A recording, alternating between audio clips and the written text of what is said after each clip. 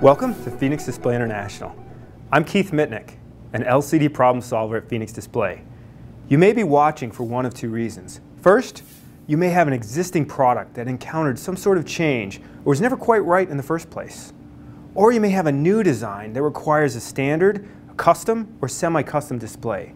Either of these situations are not uncommon, but they can be highly stressful depending on the variables. Based upon the countless designs Phoenix Display has done over the past decade, we began to notice patterns on why customers were looking to make a change to their LCD.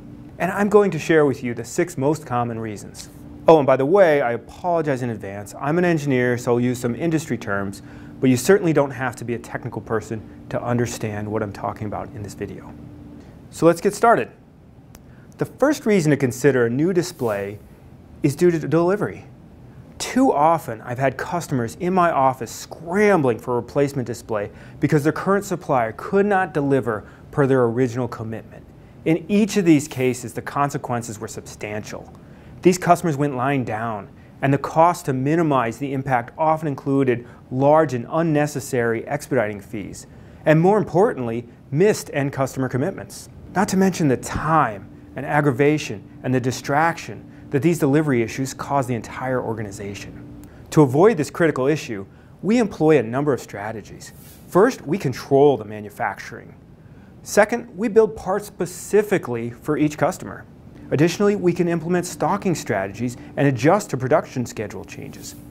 Yet we have found that our customers are mostly interested in working with a partner, someone that understands the importance of delivery, responds quickly to changes, and makes their customer a priority. The second reason is due to obsolescence. Are you now dealing with a complete redesign because your display has gone end of life and is no longer available? It's not uncommon for parts to go end of life. But the problem occurs when you're not notified or not provided with an acceptable alternate solution. As a result, this can create a line down situation while frantically trying to find an equivalent replacement. And often the end result is a massive redesign effort to accommodate all the differences in this new replacement display. This is why we created the Crossmatch program. If you're interested in learning more about this program, just click the link on this page and we'll email you the program details. So now let's talk about the third reason, which is quality.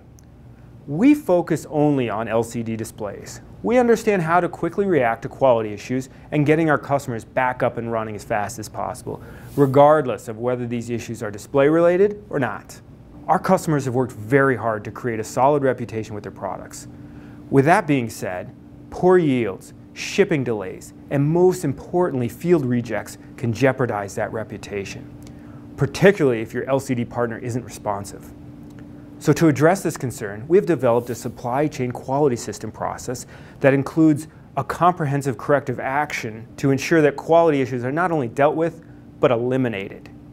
With our quality systems in place, we determine the root cause and fix from the source, regardless of what is causing the problem. So number 4 is performance. Do you have a product that outperforms your competition but doesn't have the same curb appeal?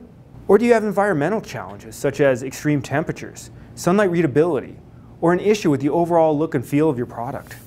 There are so many factors that affect the performance. For this reason, we start our design process based upon the needs of your end product. So I'll repeat that because it's pretty important. We start our design process based on the needs of your end product.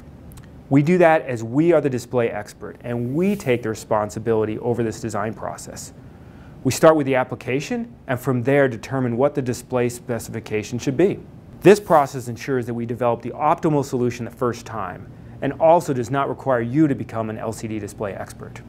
Another common reason customers come to us is for a brand new design.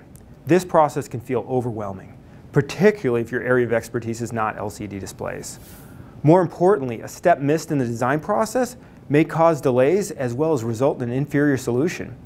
You could be designing a standard display or a custom display. In either case, our team of engineers will work closely with you throughout the design process.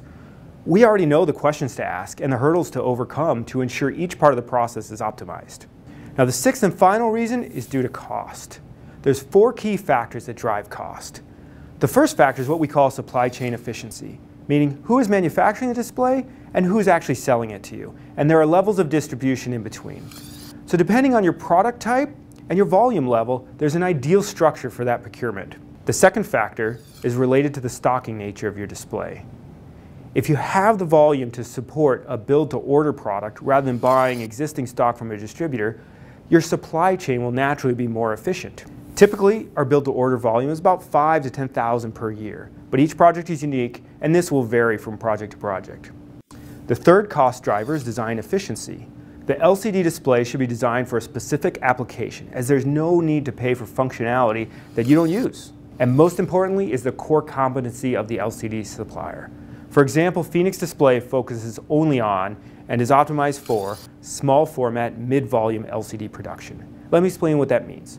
Our facilities are extremely efficient for volumes typically ranging from 5,000 a year to about 200,000 a year. This volume range allows us to engage in custom displays, built to order, and allows the orders to be large enough to ship directly to our end customers. So let's recap.